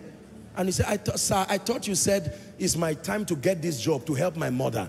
And the person says, so I cannot remember. If you ever come here again. And then someone comes and you see what should have been yours. They just tell the person, go and get the job. And you sit down and say, it does not matter. Can I tell you, let me give you a project. Write everything that is not working in your life. Let that become your spiritual project. Take responsibility and say, this is the devil. When you see the signature of Satan, you know, John 10:10, the thief cometh not but for to steal and to kill and to destroy. What is this pain that I'm having around my body? I went to lie down, and the next thing, I saw myself in a coffin. I got up. Yes, there is a place to just make blind declarations. But if warfare were a waste, the Bible will not talk about it. Are we together? Yeah. There are times where it's not just a blind declaration. No, God forbid, I am fine. You need to go and hold on to the horns of the altar. Satan, I am a believer in Christ. There are benefits to serving God. And I'm declaring I am here to appropriate this benefit of deliverance. Hallelujah. Benefit of deliverance. Benefit of deliverance. I have taught you. You see yourself in a coffin. Wake up and close that coffin and bury it by yourself. Are we together? No, you don't get up and leave the coffin open. For what? Oh grave, where is your sting? Oh death, where is your victory? In the name of Jesus, the same spirit that raised Christ from the dead lives within me. There is no death for me till I finish my assignment, and no conspiracy and no divination against me can stand. As I travel from nation to nation, he suffered no man to do them wrong. He reproved kings for their sake, saying, touch not my anointed and do my prophets no harm. I'm showing you how to take dominion. Listen, the church that will see nations come to it must be a church that allows the hand of the Spirit to administer deliverance to God's people. It is my prayer and my covenant with God that nobody will come here carrying any strange, wicked, familiar spirit, and that spirit sits comfortable, opening prayer, comfortable, praise and worship, comfortable, testimonies, comfortable. Then I come up comfortable, we share the grace, and the spirit escorts you back to continue the trouble. No, sir. No, sir. Our prayer is not a waste. The fasting is not a waste. In the name of Jesus, I'm saying again, every spirit that has become a stumbling block upon your life and your destiny, by the power that raised Christ from the dead, be separated from that spirit now. Please sit down. The end time church, if we are to compel sinners and compel men and nations to come to Jesus, it must be the church that reveals the God who redeems, the God who delivers. Number 4, let me finish because I want us to pray. The end time church is a church that must be prepared to reveal the God who honors and lifts. You want men to come to Jesus? You must present to the nations and for the nations a God who can honor and a God who can lift. 1 Chronicles 29:12. A God who honors. Both riches and honor come from thee, and thou reignest over all, and in thy hand is power and might, and in thy hand it is to make great and give strength to all. I will never sell a weak Jesus who does not seem to be interested in lifting men and in honoring men. Among the many benefits that are the privilege of the saints, there is something called the inheritance of the saints in light. I think that should be Colossians 1 and verse 12 or so. The inheritance of the saints in light. Giving thanks to the Father, which has made us meet to be partakers of the inheritance of the saints in light. The God who lifts. Psalm 71 verse 21. God gave me this as a prophetic word about 3 years ago during my birthday. I've refused to leave that word. He did not give me and say by next year I should leave it. Every other thing he's saying, I drag this word with it. Let me quote it and then prophesy it over your life. He said, thou shalt increase my greatness and comfort me on every side. Now let me declare it over you, that may my God increase your greatness. May my God increase your greatness. May my God increase your greatness. Hallelujah. So don't be surprised when you hear in Koinonia ordinary people being elevated. It's the God that makes great. I was so touched by the testimony of that gentleman. A young man coming and trekking and moving around. And today God has honored him. Don't tell me it does not matter. He said, let your light so shine before men that they may see your good deeds. I'm praying the next testifier, I release you in the name of Jesus into your testimony. The next testifier, I release you into your testimony.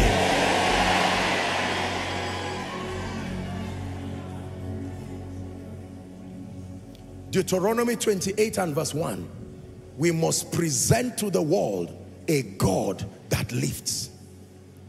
In addition to a God who loves and forgives, in addition to a God who heals, in addition to a God who redeems and delivers, we must present as the end time church.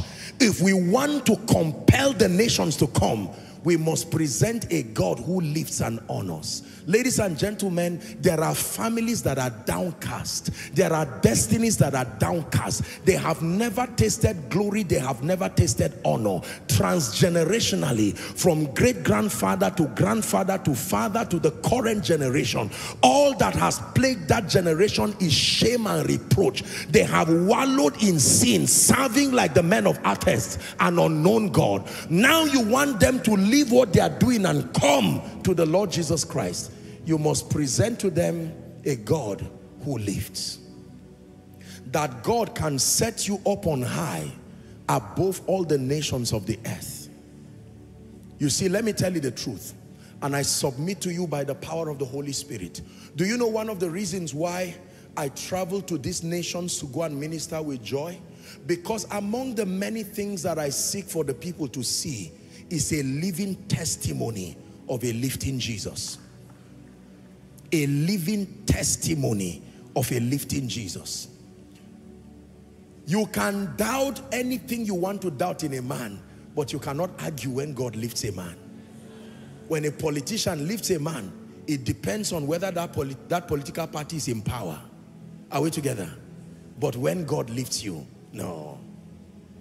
So God helps us as we travel to the nations to not only preach Christ, to not only teach the word, but to inspire a generation that if anybody ever told you it's a waste to love Jesus, look at my life as an evidence that he lifts. And I'm saying that to someone while you are seated. If you saw me 15, 20 years ago, I will not look like this. Now are we the sons of God, and it does not yet appear. Find hope. The God you are serving, the one you have come to, even the God of koinonia, is the God that lifts. I can tell you, he's not just the God who educates your mind. Every week as you come here, you are encountering not only the forgiving God, not only the healing God, not only the delivering God. Even tonight, you are encountering the God who honors and the God who lifts. To lift you and elevate you. You will hear of many people who will come and tell you, I was an ordinary person, but presidency has called me to do something. Don't say it does not matter. These are signatures of God, revealing himself as a lifting God. I will never forget, and I say this with every sense of humility, years ago when the Lord told me that a day will come, heads of state and presidents and kings will call you. And I believed it blindly. But these are the days when those realities are happening. And I look at my life and say, Lord, beyond what you are doing in my life, help a generation know that when you speak, they should take you seriously. Hallelujah. I remember one of the things the Lord told me, this will be the first time I'm saying it here. When I was asking him about our building project and whatever, the Lord said that I will make you and I will make my house a praise to the nations. I didn't understand what he was saying, but now it's beginning to piece itself together. Anything you hear about, just say thank God, but believe it.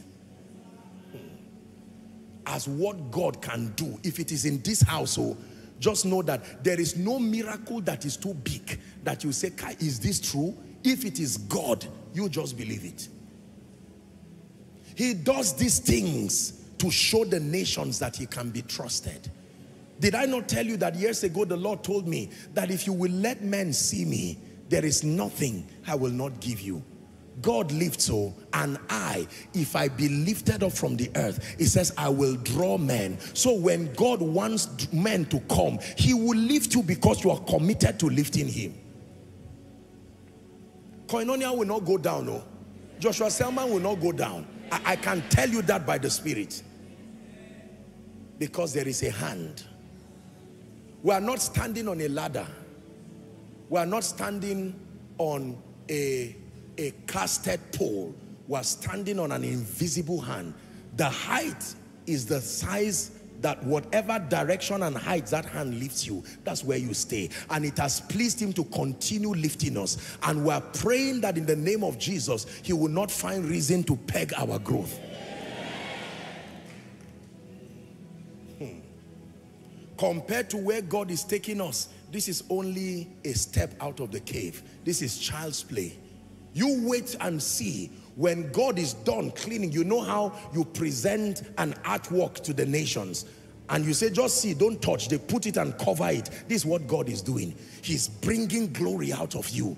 Through the prayer, through the fasting, through the disciplines. When he's done, he will present you to your family, present you to the nations, and they will say, truly, this is what God can do. The God who lifts. Some of you have encountered the God who forgives. Some of you have encountered the God who heals. Some of you have encountered the God who redeems and delivers. But maybe church has taught you that lifting and honor is not part of his benefit. I am telling you now, the end time church that wants to present a complete God that will compel all to come must also reveal the God who honors and who lifts. That one of these days we will stand here and all of us will be crying in koinonia because somebody will come to testify and say, look at my life and look at how God has lifted me. Lifted me beyond my limitation, lifted me in spite of my family, lifted me in spite of my tribe, in spite of my educational qualification, and he has lifted me so that I will become a praise to the nations. I told him, I said, Lord, if for any reason you are looking for someone that you can show the nations as a sample of your handiwork, I am an available vessel. Koinonia, are you learning? The God who lifts. Can I tell you? There are many of you who are seated here. The major issues in your life are centered around honor, lifting, and finding a sense of purpose for your life. You are trusting God for jobs. There are young men who are trusting God to be established. And you come for koinonia because you love the Lord. But in truth, you also come because you suspect in your heart that if he's that mighty, then lifting should not be an impossible thing for him to do. And you are right. It should not be a suspicion. It should become a conviction tonight that the God we seek to propose to the nations is a God that lifts. It's a God that lifts. Can he lift a minister of the gospel? Yes. Can he lift a woman? Yes. Can he lift a man? Yes. Can he take the poor from the dunghill and place him in a position of prominence and honor? Yes. Can he lift a Yoruba family? Yes. Can he lift an Igbo family? Can he lift a Middle Belton family? How about the family of an orphan? Yes. How about a widow? Yes. How about a widower? Yes. How about someone who has lost all his siblings and is alone? Regardless the condition, if it is my God, the one that the Bible talks about, not the one that the narrative of preachers has lopsided, the God that the Bible talks about is a God who honors and a God who lifts. Honor me, oh God, in this season. Lay your hands on your head and pray that prayer. Honor me for the sake of your kingdom. Lift me for the sake of your kingdom. Go ahead. Don't be afraid. Don't feel guilty for praying that prayer. Your elevation is good for the kingdom. Go ahead and pray. Because my heart is right with you. Lord, do not restrain your hand as far as lifting me is concerned. You are a man of God. Pray this sincere prayer. Let it please you to lift my ministry. Give it honor and visibility before the nations.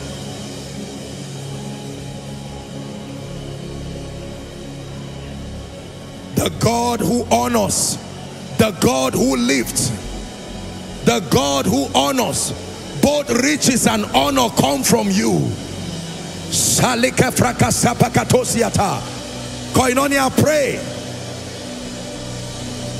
If the mountain of the Lord's house must be exalted And if all nations should flow to it, then that house must present a God that honors, a God that lifts.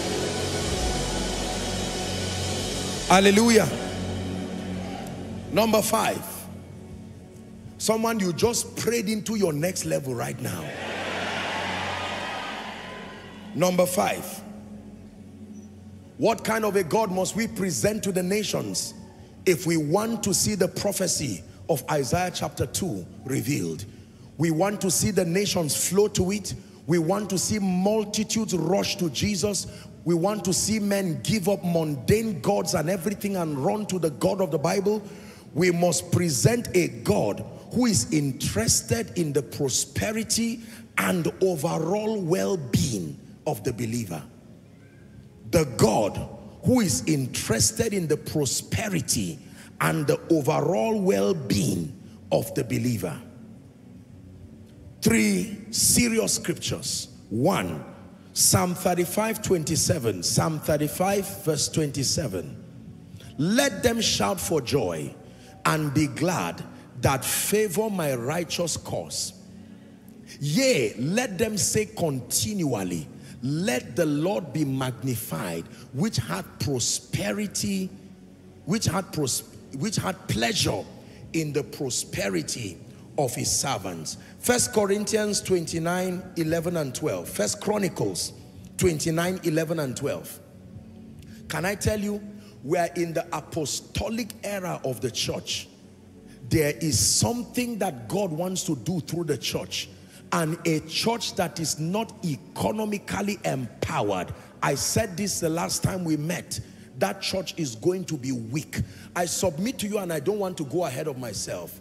You see, the land, the property that by the privilege of God's grace, do you know, you already have an idea. These are properties running to billions, and you want to be able to, it takes resources to just quietly pay and not say anything and not go around manipulating people.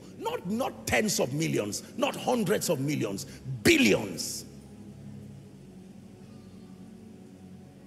It takes resources to keep you as a person of integrity. I taught you last week, if you do not have financial resources, you will steal, you will lie, you will borrow.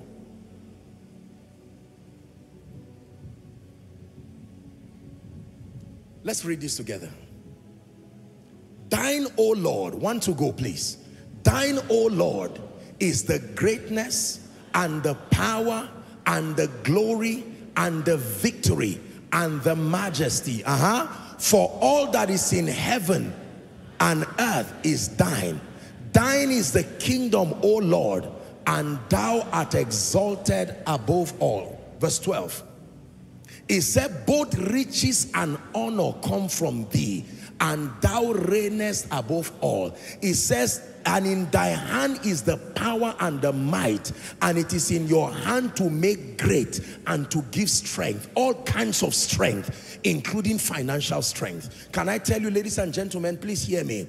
I will run to a God who I'm told loves me and can forgive. And can forgive. I will run to a God who I'm told can heal my infirmities. I will run to a God who I'm told can deliver me. I will run to a God who I'm told can honor and can lift me. And I will run to a God who I'm told is also conscious not just of his program. That would be a selfish God. A God who, in spite of the fact that he's conscious of his divine prophetic program, is also kind enough to be conscious of my needs. It is a lopsided theology to sell a God who is just pushing the saints, kingdom advance, let souls be won, let nations be saved. I agree, but he's kind and loving enough to see to it that whilst you serve his purposes, your needs are met. Do not exempt that out of your theology. Hallelujah. Psalm 23 verse 1. I have done a whole teaching. You can go and listen to it. The Lord is my shepherd, I shall not want. One more time. The Lord is my shepherd, I shall not want. The last time. The Lord is my shepherd, I shall not want. That means if you are in lack and want, it is an indictment on his leadership that he's not responsible enough to see to it that your needs are met. I will preach salvation like that is all there is to preach. I will preach transformation like that is all there is to preach. I will preach every aspect of the kingdom like that is all to preach. When it's time to preach wealth and abundance, I will preach it as if I do not know any other thing to preach, because you must receive the whole counsel of God. Hallelujah. Psalms 34 and verse 10. The young lions do lack and suffer hunger.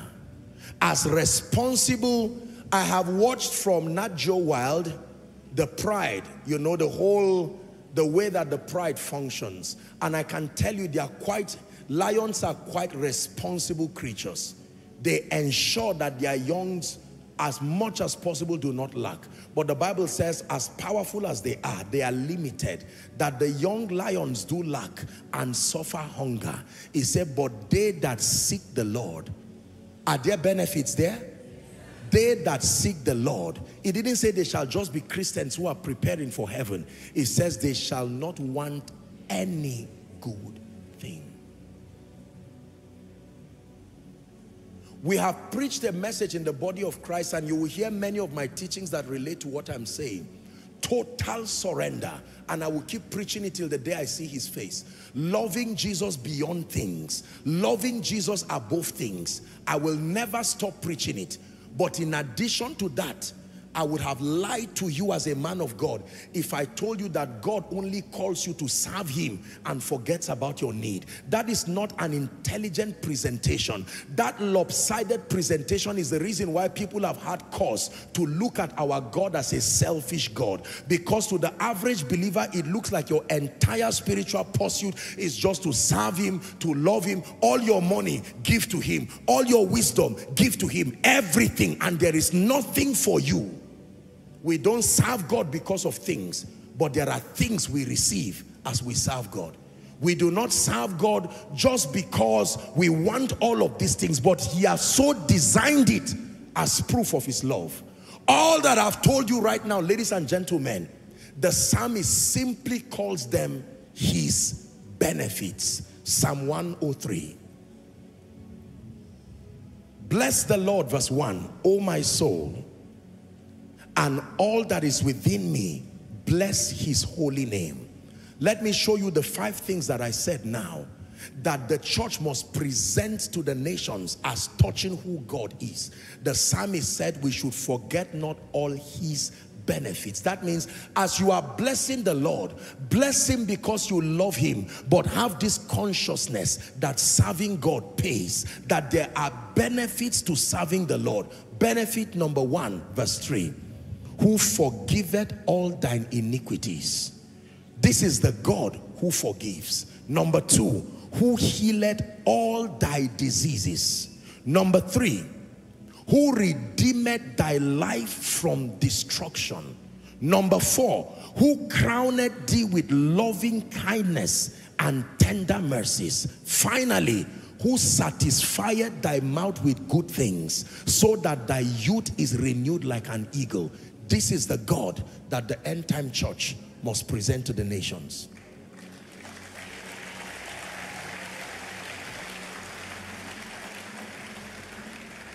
Present this God to a businessman, he will respond the same way a poor man will respond. If he does not need the God who lives because he is already prosperous, he will soon need the God who heals.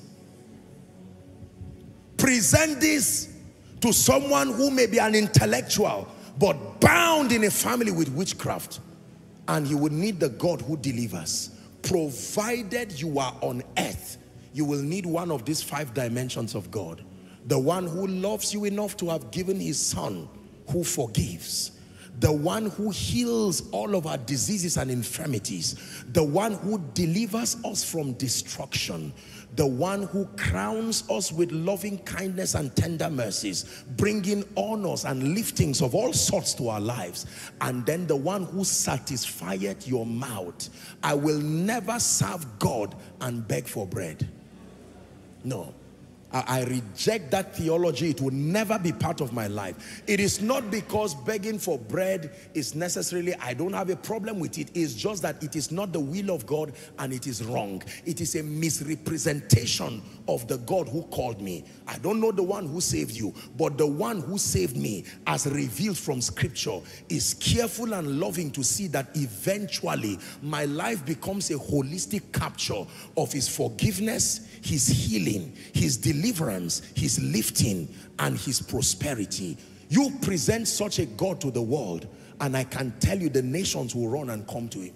Africa is the most religious continent, and Africa has been gifted by God. This is a nation that is literally sitting on eternal treasures, that even if all the dispensations from the time that the world began till now, all the minerals and everything is explored, we will not be able to exhaust it, but we're impoverished. Today, psychologists and philosophers have coined the Christian faith, in addition to all other religion. I don't want to mention their names. You've studied about them in history. They have coined religion to be a source of consolation for masses and weak and beggarly people. You see, one time I had the privilege of speaking with some diplomats. They were actually US diplomats, and we were having a discussion, and they were asking me about my perspective as to why Africa, in spite of the fact that it is a very religious continent, it seemed to not make the kind of progress. And I said, no, the problem is not God. The first problem is we ministers of the gospel and the kind of Christianity that is being sold in Africa. On one hand, we have a Christianity that is built on materialism and just carnal comfort as the total basis for serving God. But on another hand, we have a theology that teaches a false dimension of holiness, extracting these other dimensions of God's benefit. Both of them are stretches of imbalance. You cannot mentor a people and build a theology that is based on carnality and materialism. Can I tell you, if God never gives me any of these things, I still love him and I will serve him all my life. You see that now? Yes. Before all of those things came, we still loved him. And even in the midst of all of these things, we will still love him. I will never sell the idea of a God to a people who is just out to just give you tea and bread and that is all. No, God has an agenda. We must love him beyond the things of this world. The lust of the eyes, the lust of the flesh, the pride of life, and everything the world can give. Because if you teach a God that only satisfies the carnal needs of people, you will produce a weak, materialistic, self-centered group of believers. But on another hand, if in a bid to balance carnality and materialism, you now sell an idea of a God who seems to be a selfish God, who is angry and will judge you. If you don't serve him, he will waste your life. You cannot call such a God love. No. I will serve a God who loved me before I even knew myself. I will serve a God who died for me before I even knew I was a sinner. Are we together? I will serve a God who has chosen to love and forgive me. I will serve a God who has made healing and health available for me. I will serve a God who has afforded me the opportunity to be free from yokes and curses and satanic things. I will serve a God who has chosen to lift and honor in ever-increasing dimensions. And I will serve a God who has pleased him to place something in my hand for my needs and to be able to be a blessing to the nations. Hallelujah. This is the God that we serve. I will love him for who he is, and I will serve him in spite of these things. But because he has brought these things as benefits, consolations to my Christian experience, I will not reject them. So for those of you who have been rejecting this, our prayer point tonight is to look at these 5 areas. Which one have you rejected through religion? You must embrace everything now. There are some of you, God would have prospered you by far before now, but maybe based on your theological training, you have been You have received the proposal of a God who does not care about your well-being. Now your children are grown, you love the Lord, but their school fees cannot be paid. Your rent is a big thorn in your flesh. You are about to tell lies, you are about to steal, whereas there is provision for you in Zion. And your life continues to misrepresent the love of this God. Anybody who learns God through the lens of your life will only see a lopsided God. For many of us, we have marketed a very selfish God. If unbelievers were to interpret their knowledge of God from the lens of our lives, it looks like God has just called us into the burdensome ministry of serving him till we die serving him, with no privilege that is to us, only baiting us with some kind of thing that in heaven one day he will bless you. That's not the Jesus that we have come to show the world. In this life, there are benefits, and even in the world to come, there is an eternal reward. That even when we get to heaven, getting to heaven is not just the reward. There are crowns, there are gifts that are given to people on account of their committal and their service. Koinonia, global, the nations of the earth. For one last time before we pray, this is the end time church, the mountain of the Lord's house that was being exalted above all the nations of the earth. And in this apostolic era of the church, where there's revival sweeping across the nations, I'm speaking to myself, to you as my precious people, to fellow servants, ministers of the gospel. It is important that we represent Jesus, because there is something faulty with our presentation of Jesus. It has not been a holistic capture of who he really is. It is the reason why, according to the parable of Jesus, there are a group of people who keep rejecting Jesus. Notice from that parable,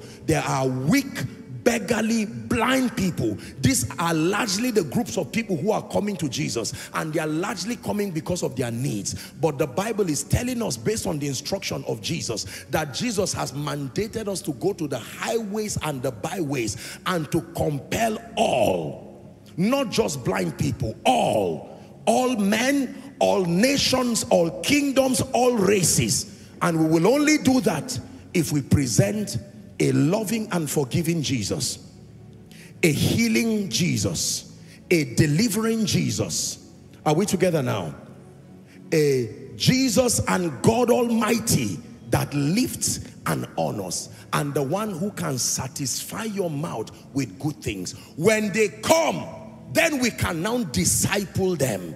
The assignment of all these tools is to attract them, to bring them to the house of the Lord. The Bible says when they now come, they will say, teach us his ways. He will teach us. We will now begin to mentor them and show them other aspects of the kingdom. You don't mentor and teach a people who are afar from the Lord. The assignment of all that I've mentioned is as a double-edged sword of our evangelism, to bring them to Jesus. When they now come and they are planted, we can now disciple them.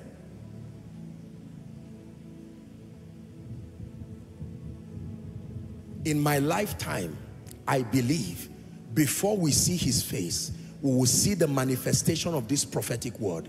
God has shown me in my visions, and I stand in faith with every true man of God. We stand as a generation, and even as Nigeria, right now, God has placed lavish grace upon our nation. We are importing like solid minerals the gospel and a portrait of a living Christ to the nations. It has so pleased the Lord to lavishly bestow grace upon us. We must not waste that opportunity. The nations are willing to see Jesus. Kenya, we are coming. This is the Jesus we are taking to Kenya. This is the one we are taking to South Africa. This is the one we are taking to America. This is the God we are taking to Canada. This is the God we are taking to Europe. This is the God that we reintroducing to Africans. So when you bring your idol, place him here. I place my Lord Jesus Christ. Does your idol forgive sins? Prove it. Does your idol heal the sick? Prove it. Does your idol deliver from the oppressed, from oppression? Prove it. Does your idol lift? Does your idol satisfy the mouth of people? Look at the quality of life of the herbalist involved in it. And you can contrast and then tell the nations, come to Jesus. And they will come sincerely Number one, because they love him, but because they have seen through the lens of his benefits that indeed he's a good God. Ladies and gentlemen, our fathers did not fail in presenting Jesus. Some of them made mistakes and presented a lopsided God to the nations. Sincerely so, but it was a mistake. And the state of the church today in many nations is a reflection of the mistake in perspective of those who sold the idea of Jesus to them. There are nations who territorially rejected a God who lifts. There are nations who territorially rejected a God who heals. They said the era of signs and wonders ended with the apostles, and many who should not die have died today. God has now brought us as sons to be respectful corrections of the mistakes of the fathers, but we must do it with humility and grace. I say it again, there is a mandate upon my life, there is a mandate upon your life, there is a mandate upon Koinonia to represent the God that the nations will come to. The Bible calls him the God of Jacob. When we present this God, can I tell you, there will be no empty pews. People will come week in and week out.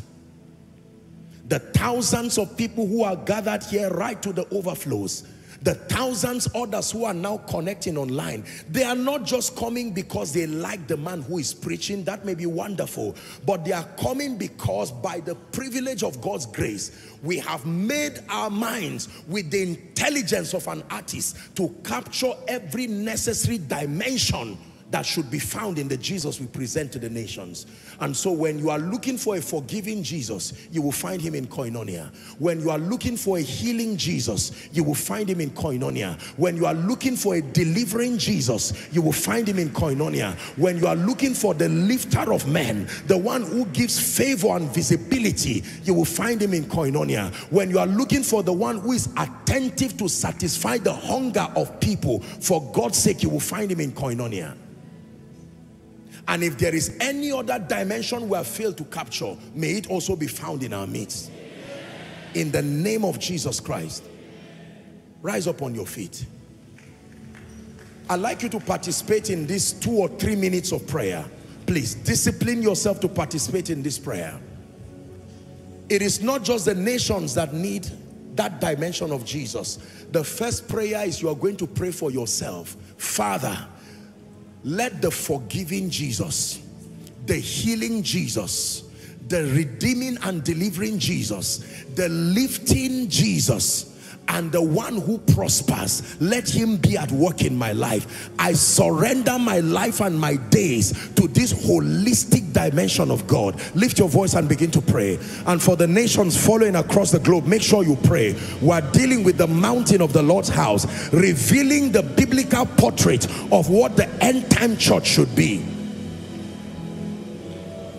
correcting the misrepresentations of God that has brought pungency to the gospel as far as attracting the saints and attracting men to Jesus is concerned. He gave us a mandate we must not fail to obey. He said, go to the highways and the byways, and he said, compel them to come. Koinonia, pray. Father, you are glorifying yourself in this ministry. May I not be exempted. Go ahead and pray. Let me love you more than things. Let me love you more than healing. Let me love you more than deliverance. Let me love you more than lifting. Let me love you more than influence, more than favor, more than wisdom. But Lord, I decree and declare that as I love you, as I live for you, and as I serve you, in the name of Jesus, may my life be a capture of a loving and forgiving Jesus. May my life be a capture of a healing Jesus. May my life be a capture of a redeeming and delivering Jesus. May my life be a capture of the God that honors, the God that lifts. And may my life be a capture of the God that satisfies my mouth with good things. Let my children not cry as I serve you. Let my needs be met as I serve you. Let it please you to lift me as I serve you. Let every infirmity in my body die as I serve you. Let my days be lengthened and fulfilled as I serve you.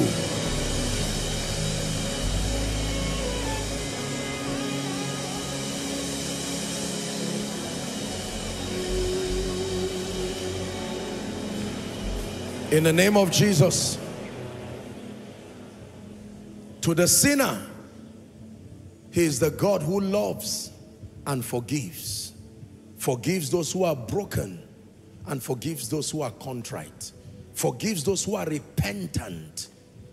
To the sick, he reveals himself as the God who heals, and that he heals all diseases, even to the uttermost. To the ones bound and oppressed and kept in their lowly estate, under the influence of all kinds of demonic forces, he is the God who delivers, and truly he delivers. That who the Son of Man sets free is free indeed. To the one who has been bound by mediocrity, as an individual, as an institution, as a family, that he's able to raise you from the dunghill and bring honor to you, honor to the name of your family, that for once they will trace the lineage of your family and find a point where you encountered the God of heaven and that he decided to lift you. And to the one who is poor and needy, with all kinds of pain and financial problems, house rent, children's school fees, bills that are already drifting you towards the corridors of compromise. You can't pray because of these things. You're a man of God. You now want to start lying and faking miracles because of pressure. You want to start stage managing things, not because you're a bad person, but that is what financial incapacitation can do to you, and has done to many. In fact, there are many people I've had the honor of speaking with them, and they're saying, Apostle, I'm not a bad person, but pressure has pushed me into things that should not be. Bless the Lord, O my soul, and forget not his benefits. Present this God, present this Jesus to your world, and you will see the rich run with tears in their eyes and come to a loving, a forgiving, and a healing God. You will see the poor come crying and say, Lord, I have given myself to idols in a bid to look for lifting. For God's sake, if you can make a vessel out of me, then please go ahead and do so. We will see the world and the nations run to Jesus, and this is what we are here for. And I'm praying that in our lifetime, that in the name of Jesus, we will be able to present this portrait of God and this portrait of Jesus to the nations.